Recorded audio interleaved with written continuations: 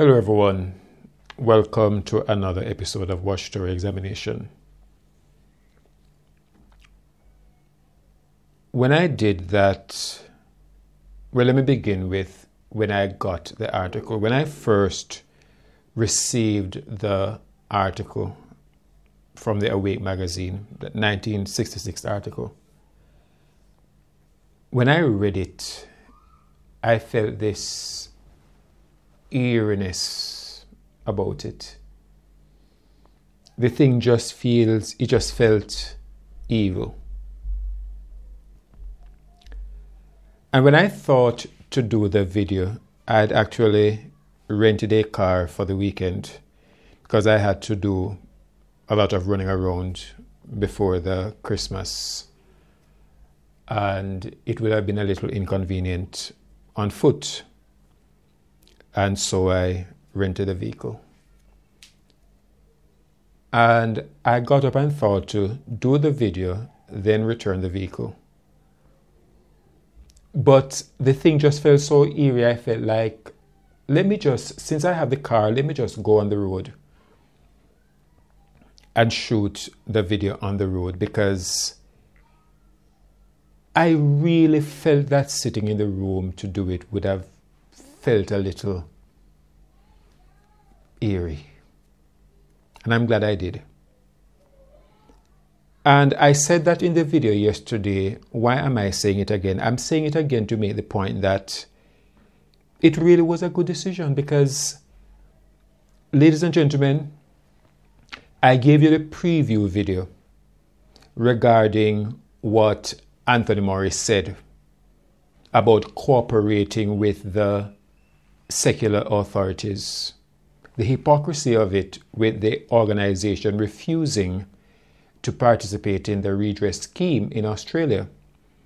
I thought that subject needs to be revisited, because I watched a video where it was revealed that the organization still has a small window to change their mind by taking up the offer, as it were, by the end of the year, and we are almost at the end of the year.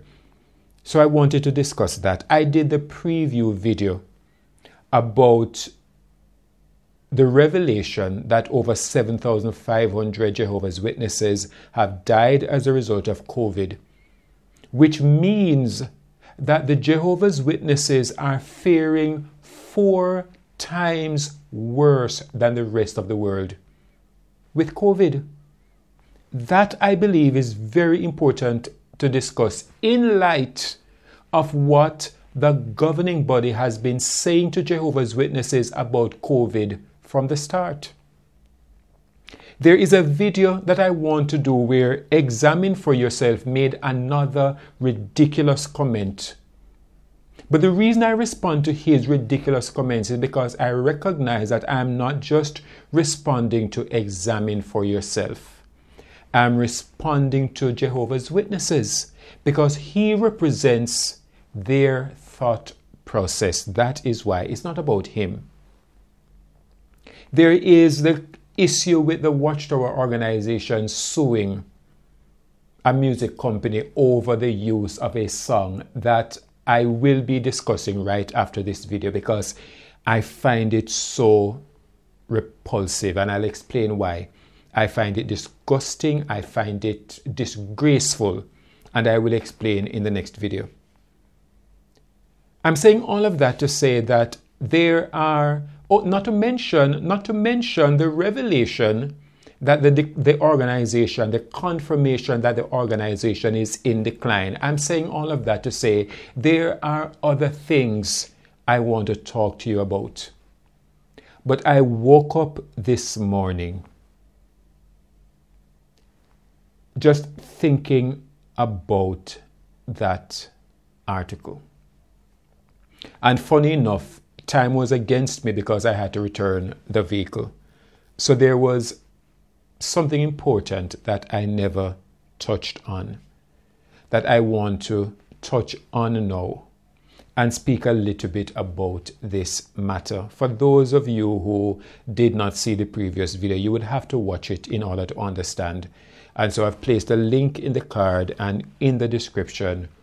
If you don't see that video, what I'm saying here will not make sense to you, except for this little part. Imagine yourself when the young man fell in the pool.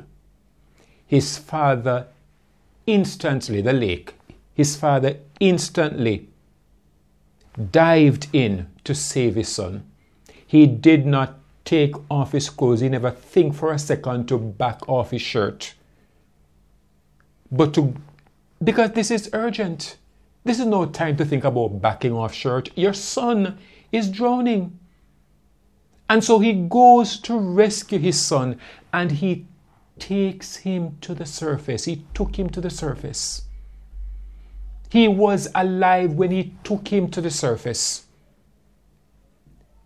But struggling to breathe and moving in that struggle to breathe, he wrestled out of his father's hand and fell back in the lake. Can you imagine the horror that you would have felt as a father? Is like, oh my God,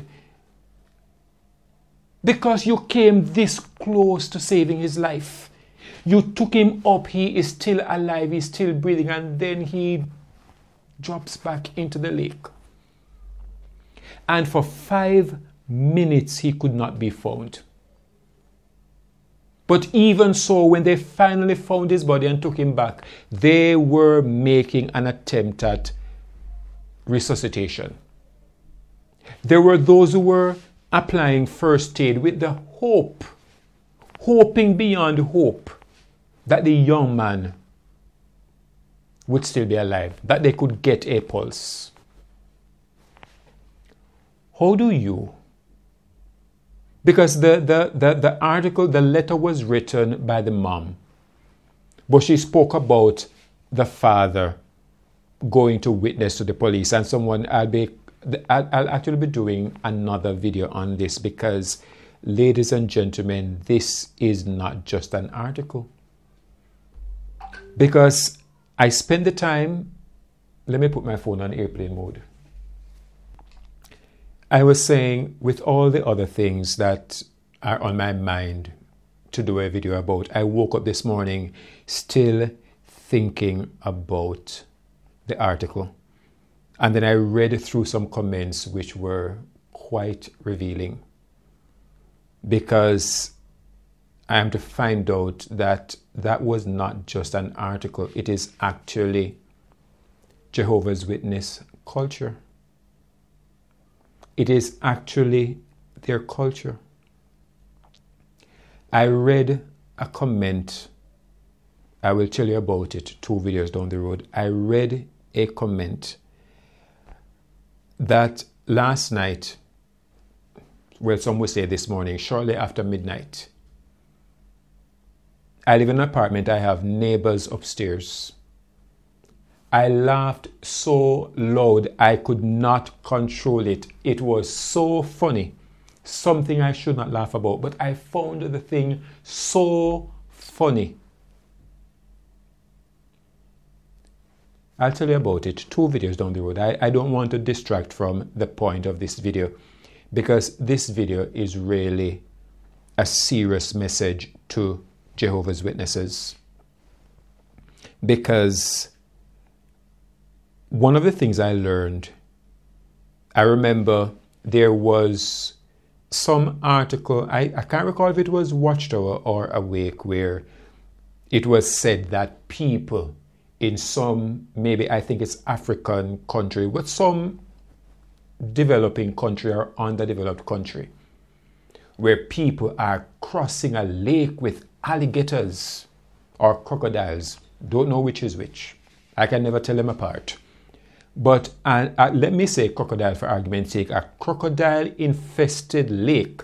People are crossing that lake to attend Watchtower meetings. And in the United States now, that story would be told to Jehovah's Witnesses to say, imagine those people. They have to face danger to attend our meetings. And you who live in a privileged country where attending meetings is so easy and so convenient, and you are not coming to meetings. And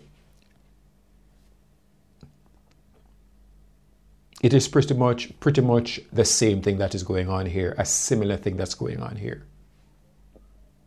Their son died, and they did not miss the assembly. What is your excuse?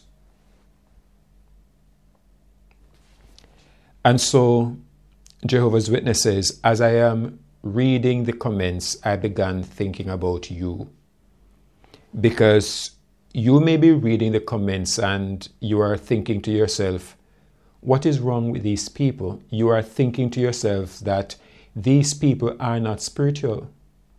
You probably are thinking to yourself that Job did not mourn when his children died because he had faith, and that is good. You are thinking to yourself that all of this is good because these people are trusting in God. So they are not mourning. And we want you to understand that we are not saying that trusting in the resurrection is a bad thing. No. We are not saying that you should be putting your hand on your head and wailing and moaning for several days. No. That's not what we are saying. We are saying, Jehovah's Witnesses, that it is normal human behavior to be bereaved. It is so funny that prior to doing this video, I looked on the Watchtower giving counsel to married people about how to cope with the loss of their spouse. Because it is naturally a grieving process. But I want you, please, Jehovah's Witnesses, watch that video and read the comments. See if you can understand how abnormal this is.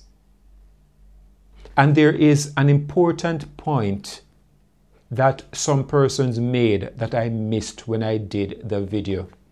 I actually thought about it, but in the rush to complete the video before I returned the car.